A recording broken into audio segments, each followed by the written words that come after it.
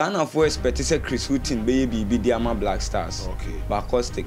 If we see follow Ghana football, be seen no. You who say coach be one more about caustic when ya more than 3 years cry on contract. All right. Yeah, no so na say bear the full be as I say I say 1 year ni so. Na say 2024 na contract na abanawie. We show say Kudus be so. Painful be say be na yes ani. Because the fan football wise contract GFA Dema Chris Houghton is not the right contract. Yes sir. How can you give him a 21 months so on for any BB Emma Black Stars? Say coach betimi aye BB system now wabem African football is different from European football. Okay. Man time no on fan build the team no man time no on fan share ma. Ye collapse or yeah 25 man squad of from no. Eh one fre players bebre no abeyemu selection ni ade ade. Enwe bi ahye dani. Sanity. Okay. Wa man BB aye pen. Questions are bisa no ewo na festival na sinyina. BB anu timu so amount the right answer. Ghana for expectations or more pen one Ghana for who say they have to lower the expectations. Well, now omo can be say bisa coach ni say e say no or blaster wa here no betimi age cap ya no so no cap dey say ni na dwimu e say na aka fa ho.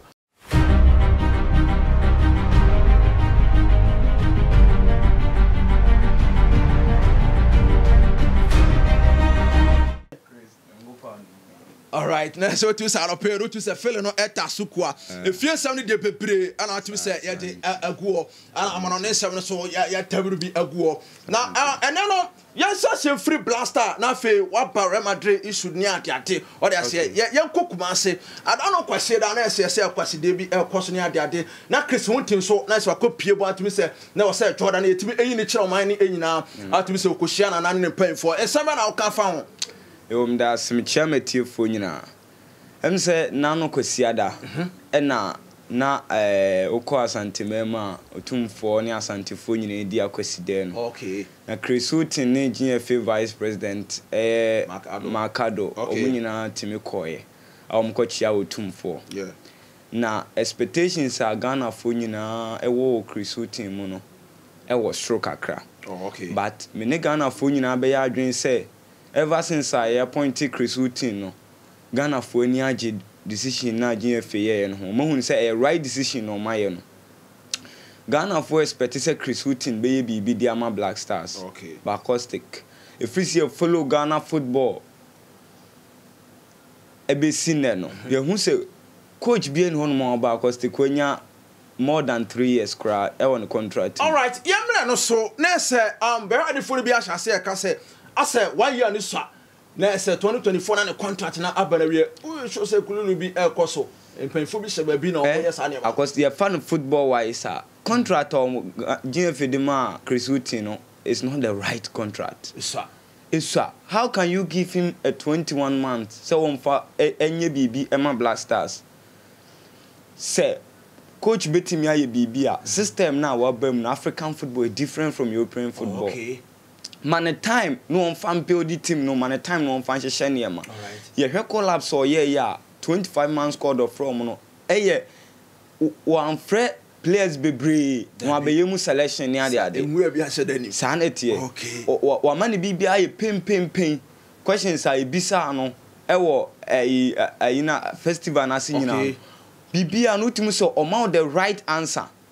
Ghana for expectations or more pen one Ghana for who say they have to lower the expectations. Well, now omo can be say bisa coach ni say e say no or blaster wa here no betimi age cap ya no so no cap dey say ni na dwimu e say mo na ka fa ho the meka oye smart meka nso oye brave ontimi promise blasters na sanko ye ya be kase wasan right now no ontimi nye sadin ba okone koye ya Ghana for na be kase won to aso okona anye yi nso so a initially wadi kan mo ate ase say afi no ye den or build the team. Okay. GFA for decision omne contract de ama Chris Houghton. Yeah. Se Chris Houghton ekokoya de yemfa ne se okodru final na okoje cap ne ba. Na se other nations ehun Chris Houghton ne modern bo na some ka say omo be fa na Om di sika kese beba omo ma ne niema Chris Uti na expect na se wo high no ka so oja Ghana team na to no akofa again GFA be ya fa ho then time no ne sabe hwe no mawi like on sashe nanum o tumi wo so intiade na wo man time be 5 years 4 years no fan build the team no na won hwe ba bi o the team ni bedro dia wuye no it won't favor the Black Stars. All right. I was here who said Chris Uti look wa coach over 3 teams Premier League English Premier League. Oh okay. Wa coach Brighton, okay. Wa coach Newcastle. Okay. Any other clubs? There's experience no experience no ho adwen no ho no. Yeah. Wa your coach bi a was say Ghana coaches your Premier League na eboro omu nyina asua de free. All right, yamra no so na coach no ka se no Ghana 1 year na dia ma no be da na wa hwe Ghana better Premier League no obesa da ene obetimi akwa bia brekum no akwa bia aduana ene brekum Chelsea bo na akwa wa man Ghana fo hu say obekoso scout obekoso ahwe players no ahwe the required players o hia local players o hia ewo ni team num ne camp no wa from enye interference bia na wo so obi ne ye anase say ono a be take time no akọ club by club obekwa akọhwe different matches different fields no wa hu atima yan hwe ne collapse no hwe as local player bia say that enim omu na bogus nko a ene o hwa utumi say keepers no ye kotoko keeper na wosenka o ma afre no ohun ese utumi say jojo wara court ana utunu din ana ategisi ana oba they say defenders na tole calamity on England and o do sina ko do so Ghana ni what does into no boga Dennis Odoi on so no so utumi say o players ni na me say da ehun local player bia o na so no so e ba o ka say and oba be say na Ghana Premier League o hwe na players no ko hwe mo keka na acoustic the omni say we are making right decision we are making right appointments. Okay. Players who appoint to me na kai hu say bi so Europe omo ya de power ba wan to ne san frɛ omo. Okay. Enu nti na one free players bebre na ofrɛ just 25 for no because oni madwuma na wo be no wa kyerɛ sɛ oti adwuma na wo be na se. Players a wa frɛ omo nyina so so ko omo club side da omo pomoden ewom. The fact say one free obi a Ghana Premier League no kyerɛ sɛ Ghana for na mo homoden. All right. I don't miss a question with you. We so say coach no on betimi adidi aguna bodu sem poto kasa no meka na say interference bi betimi akoso betimi akasa na from player we boy e betimi ayaduma. Acoustic. So Chris Uti mimi jinidi Ghana for nyina so nim so betimi ayaduma. So betimi ayaduma na ye ni ye ama Ghana for ya fe ntuma pefra.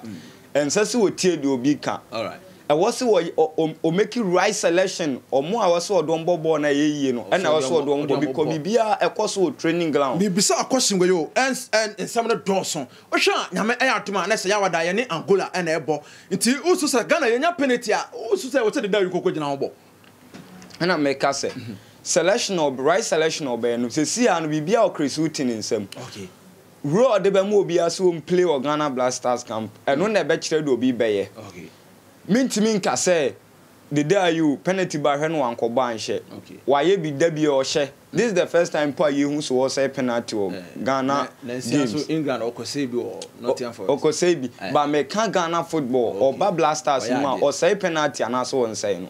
First no. It is a see ade me pa cha ni say obetim you can choose to start him, you can choose not to start him because of they see an age catch the day are you. Ubetimi start game the ranting on more than on ball abo. Yeah. But so we drew baby na so who say what's all the experienced player be ma deny den abem. Now see an opeso building row be ma Kudus. Our Black Stars team. All right. The right decision pan iron. Okay. Opeso money position be a Kudus the style of play no e be fit team no. All right.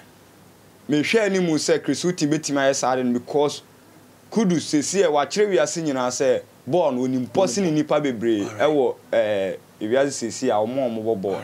Yeah. Na say atima ena otene kan Ghana Premier League na say table no say ena akwakoye otumi say Ghana Stars already kan 39 points na Accra Lions omo nkan ha yamoni abre 37 Bechem United etoso 36 Hansa Folk abetoso 9 Continental Masters enkoye 35 Kumasi Asante Kotoko etoso enum 34 Metiama etoso 9 34 ana tumi say Brekum Chelsea omo toso enso 32 otumi say no espa we ajima ohwa Ghana Premier League aduana betimi age omu betimi age trophy no omu betimi ohwe games are so Premier League ni ma. Hearts ade won home or ade away. But enye consistent. O hwe Kotoko nso so a home no or ade but kwa away this season enkoye ma Kotoko for.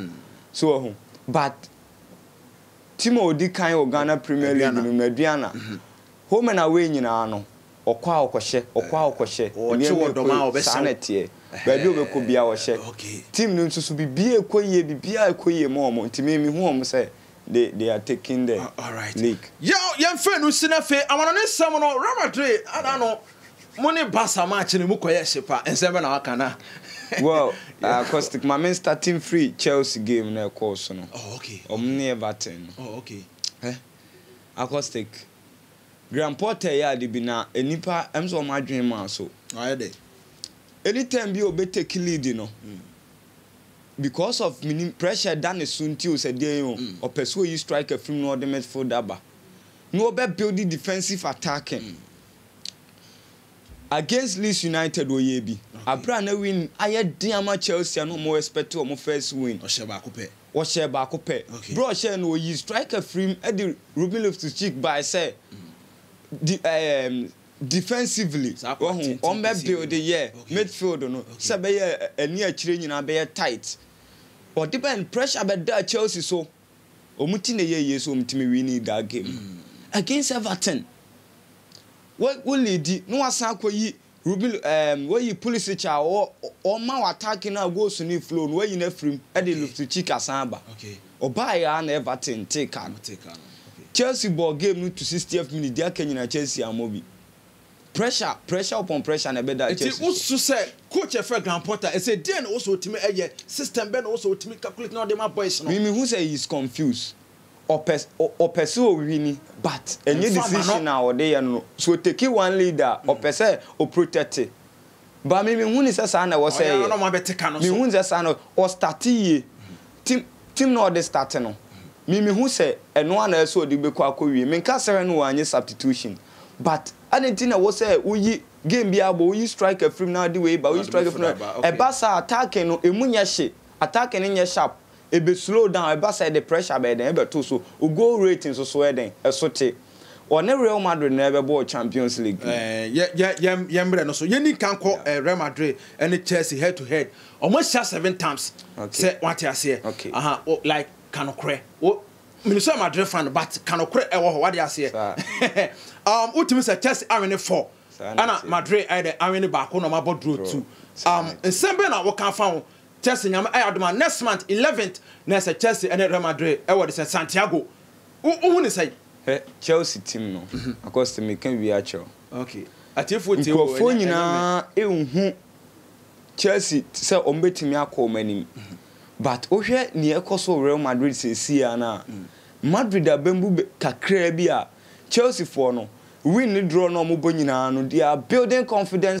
for themselves because a spirit in the bar it doesn't matter taxes that Grand Porter bebo Chelsea spirit no betimi amoma Real Madrid afrim because omunso Real Madrid kra European clubs ni nyina so but Chelsea nko they are different omu say omu upper hand over Real Madrid omu show bi betimi ahya omu enti the only thing betimi abo Chelsea nye Grand Porter tactics a spirit any confidence Chelsea spirit no sanity any Chelsea confidence omu gidi say Real Madrid omu timi omo no and betimi abo omo amoma den etimi yi omo afrim but ade Grand Porter o Chelsea team nim na o yi striker afrim no or person obo defensive you know one Real Madrid ya ono the experience na bobo obetimi abeha Chelsea team. All right ajima yanhwe we meba so yanhwe record any history account of football mu me ma I statistics we kakane yahwe say ya adwuma na say emre bi atwam 1971 na ye Copa Winners Cup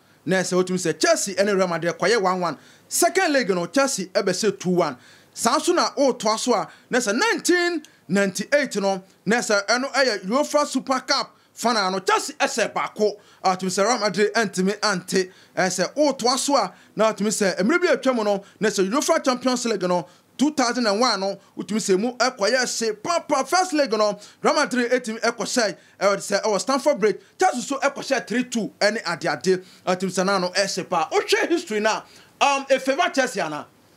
Gostic, me cousin Biacho. History ni favor Chelsea. But Real Madrid no more kobono. See, you can't lack a football more. You can't experience. You can't be bio football more benefit club or more headmasters in your no more. Okay. Sasana Okandia. I didn't last season. Omu Chelsea for free. Brom Kosha 3-1 was Stamford Bridge. On buy Obi in Chelsea you me free, but one pass base soon from Luka Modric. Oh, okay. It's the same BBR. Okay. Madrid team na hone sa no eba Champions League na different thing altogether. Okay. So open miracles, open yam sisi of football men wan Real Madrid betimi ama 90% of it. Ebre no ko. Yen fa no si na fa yemra El Clasico na course na yemwie bibia say ebre no ko pa na acoustic wo hwe Clasico na eba so na de di kan me bossa vie na ande sabaso. Basa coach no. Me bona baso. Ever since obeso team num no at least onye hwe kra no utim say wa bo Carlo Ancelotti fimfram da bi ohia na obo no na Barcelona team no me fa Ronaldo Rojo enso a me bona baso confidence awanya any the world see a we see a build both mentally and physically. Wo timi gina Vinicius Junior so now o can see defend o timi Vinicius Junior pa Ronaldo Rojo. Abrante na why the training why me born about super. Oh, okay. We training hard. Every day be obeshia, anytime be obeshia Vinicius Junior.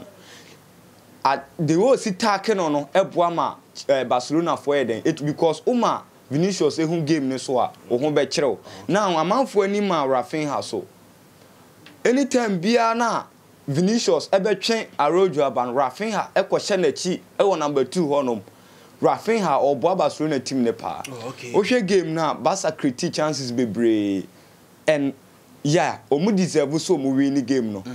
Chances are Barcelona create ya no e bo omu nya win no. Omu dominate Real Madrid. E ba pass e ba bibia omu dominate Real Madrid. But adiba ko ma hye ne so ne say over the years no chese wo hwe Clasico a minim de ekoso e wo Spain.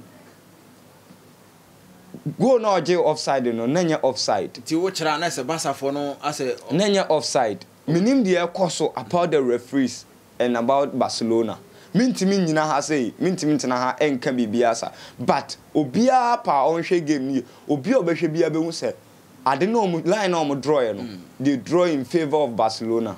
Because bibia no one man kire say sanity bibia no one man kire say ade no offside because Barcelona player no ono no apeja nensa so peja on side the shoulder na e kan dey yeah okay law no 15 no law 15 no sorry law 11 no be tro say okay enye hand no na dey kan ba the shoulder no na e kan okay but the wa peja nensa no the shoulder na wasene the ode nensa ato ne ho Asensio nsa dan ho na Jose Kunde so nensa no wa peja the was stretching nensa no the shoulder na be stretching intiano kwa na ye hwede a line no moderate Opa for ruler to na draw ni you behu say Asensio or your onside or your offside. Alright. It pains me say one you go no na ama Real Madrid lose game. No hwe game ni pa na e ko na Real Madrid na and say so mo lose game no.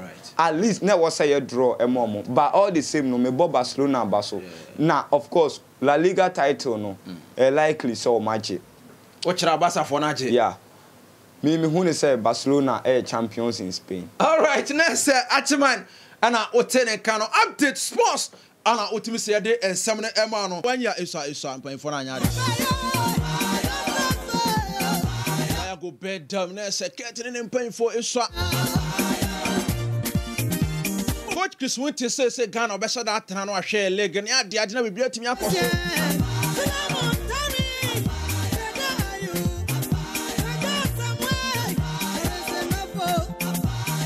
All right, let's say an openo feel no eta sukua. Na say nsem no ana otimi say de bro no. Na say mami radio wa ma de ya bregu na otumi samara ne nsam no kakra bi ma me fie sam ne hyase na emu enye de ewo ho na se Kumasi adan no kwasira na akwasi de na so otumi se nya isi kra na otumi se otumfo na so te kokoso na se odidi kokoso dwonso kokoso papa nya me ka ho na otumi se Chris Winton omukopie ho na coach o de afashe de o de ye de na otumi se nya isi kra na otumi se no so no na se yetumi ayi coach no ekrai wiase na ehu se Ghana ye coach ayetumi afa no na se Chris Winton na otumi se cat and then paying for eternal na se Mark Ado na se vice president no GFA na se otumi se omo se omo de 1 year and otumi ama papa na se 2024 and the contract na betumi abana we na eno na otumi se santrafo no otumi se hwebe na se otumi se paying for the bin so omo kan se ase isakora no se komodi bi ema no omo no be se 3 years no otumi toto niama na bia etumi ekoso na se sam no and otumi se de Ghana squad no se na bi ka no na se coach of Chris Winton at the squad no ebetu dwa koki person there na se obowura ma utumi se Lawrence Ategizi na so no di edikan epiem atumi se na bibia ekoso sanso na Abdo mana no dini ono so yetumi efre no na se utumi se mu edepa na coach edison Chris Winton edison wala court e kan ho atumi se Jojo wala court na so no ye first keeper na se yakọ work up no minim se yato na dro dia afa ni wapira ne ade amfa na anko na Ategizi koda mu e na utumi se Portugal fo no ye fonfran na Uruguay fo ne hye na no e se pa na ukọ edison defenders na se ne tetole clamte na so no apprante ne pon ho motene pa na se ukọ England ho e na osi na kan na se no EPO no mu ede e wo ho o to aso na se Donis Odoy no ni di EPO na se Gideon Mensah na se apprante so ne mbobo ye France e wo no si na kan ono so ni di EPO Daniel Amate ono so tumi se ukọ England na se EPO no ogini din e wo ho pa tumi se apprante ne bon ho motene pa na se no ane de ma Joseph Ado e di EPO ho sanso no tumi se Mohamed Shiliaso no ono so ye frɛ no Alexander Joku na se defenders no na mete ama na se nyame aduma na se edan awada de 23rd na se otumi se match na be koso ba Bayera Sports Stadium match no mo be se pa na se otumi se apprante ba ko etimi chawa na se agiman me ko ne China Tobias ono so de update na ama na bibia timi akoso me to so na se na tie defenders no me de ama me ko de se me for the senator Thomas Partey ni din apiem e ho otumi se apprante no bon ho mo tene pa na se okọ Arsenal dia na se nya isi kra me to so dia na se otumi se apprante fa Saman Dems no ono so ni din apiem na otumi se mu ese pa update no na me di egu no na se otumi se defenders no me dia to dwa we me feders no na me di ema no enyu afire frasan se Opel Sports Party na se ha na ye betumi di ensa na se winger senator Jordan Ayu na se etumi efre no otumi sa no ese pa Joseph Pento no na se coach etumi etone sa e de fra to se update no na me di ema no Rashford ya boa ono Germany na so no ho na osina kan ni din apiemo na oba the same forward na se strikers no se enetie Mohamed Kudus abrante ne de okọ ayasa akọ ni popo na so no de oboa wo ye obetwem ni din apiemo na se Ghana Blaster na say captain Andrew Dete Ayu akwanda no kose penalty bia tibisi na no ehye na bo World Cup ubo bi say no afa uba England so a na say no tian for so ase akobo penalty ase no ano ehye Naki Williams edi epiemo Antonio Semenyo na say strikers no ana utimi say mede atudwa no coach friend Chris Winton no ya ma no 1 year pe ano ana utimi say no ehye pa na papa no na say central for etwe be no mo ye interview ni atiate no ana mbisa say no Ghana feeling no hu ni say also on the Ghana na abane de obetena ha chep nti omunya brema na mu ase wahi ande papa no onyanko beka se sa na so tim se catering ne pay for eti amana wi atu sa no ese pa na se update no ana utim se miti ekuo no na make se utim se na no kwasida na se kwasida ne kwaso no na se utim se coach Afre Chris Winton na se utim se on vice no na se CAF vice omukoi na se Mark Ado ene mu kochia na e ho atu se bia kwaso mitim se atmosphere no be bia abekoso atum se nyame ayatuma na se ni Angola on the 23rd no or see timi eshobo na bibia ekoso na se no ana utimi se ademo ana utimi se Ghana na se supporters ni bi koko apai almost cat ni pay for asa wa ya ni so ada na moya sa na se mafam ho adwen na se Afcon no sankoya na se ma wonu konsa ojugu papai na se utimi se World Cup na ba so de other to say Chris Winton no utimi enkobi na se ne se supporters ni bi eka update no ana utimi se yeti ma no fele no eta sukwa enyu afide frasansa Opel Sports sadia na se betime e de ama and some of the adorso amana ne samono na so to say Chelsea the Blues coach no say no papa no as a stone who kotoku fa boa enhemo na say otimi say list na wahye na say o shadow to mamo otimi say na okone no afei obehia Everton na mkobo 2-2 and at say no Chelsea supporters ni bi so mo kan say Chris coach otimi say friend no Grand Porter no papa no so to nema ina bia etimi ekoso na so ne nsema utimi said we UEFA Champions League draw no abetodwa na Arsenal be sha draw no se na etie utimi say okọ edise Spain na Real Madrid for no supporters no nsema mo kan say mo de mo pese o be share team with Chelsea isan say Chelsea no okọ head to head na say Chelsea for hard twen pa o mo share 7 times na utimi say Chelsea for no utimi we ne be say 4 and utimi say draw no ayemienu and Real Madrid we ne baako na say head to head no Masada kwajema ho na odini na amamo na bia atimi akoso na so somono na utimi se miti egu no me to so de na se utimi se ukọ Liverpool a omoso ani abre pa na se coach a friend Crow no papa na se hu kotoko no de boa ahyewo atu sa ne sama utimi se ye de ema na se Messi piaje se no akwa no ase na ni enche ono UEFA Champions League ntino omokofa ne ba na so ase Piaji for na frimo you say no na say okobasa one porta papa no any team komo say epenya konsamre na chi utimi say no say pa na say ne sama utimi say no say basa for no I don't mutimi twes card ma referees ni atate I don't know air classico no echo so e Kampunu park kese no Kampunu mafias na utimi say o na nya easy any Real Madrid for the sas ya papa Vinicius Junior logo no ase o dwen se o hie giti ya pasa na fe basa for na beteka no Bono mo koya se pa na brekoye apprentice friend kese na so no tuntum ya de ne ba mo and ya pa ma so na so atumi se Real Madrid for no emu se mo papa na Real Madrid for no ko se goal bi na mo se offside ni ade and atumi se supporters ni bi kasa aso mo si o mo Kampunu na sa ne sama utumi se ya de ema na se update and atumi se me de ema no Europa League no na so atumi se quarter finals no de da ho atumi se Manchester United and Sevilla emu ebeya papa Juventus na so mo ne Sporting o mo na timi Arsenal for ni film no emu ebeya se papa na se Bayer Leverkusen o mo na Union SG at the Berinda so final and AS Roma at the Berinda so emu ebeya se papa what a match UEFA Champions League no na se say and atimi se me de ema and no so no atimi se emu ebeya se papa na se Chelsea and Real Madrid to say match you know Kubechiaka City and Banya what a match enya izo de besi Milan and Napoli ebebo Benfica and Inter nyame ayaduma na se announcement no on the 11th no utumi se mu ebeya se papa na se UEFA Champions League no quarter finals no ebeto dia update and utumi se mu sonfo ya de ensam no betumi afrem hwe pen some no dia doso do akonya ba ko for enter so nche na se ha ana ya de mu si na ya kwadia na utumi se Ghana Brasta utumi se ejina ponano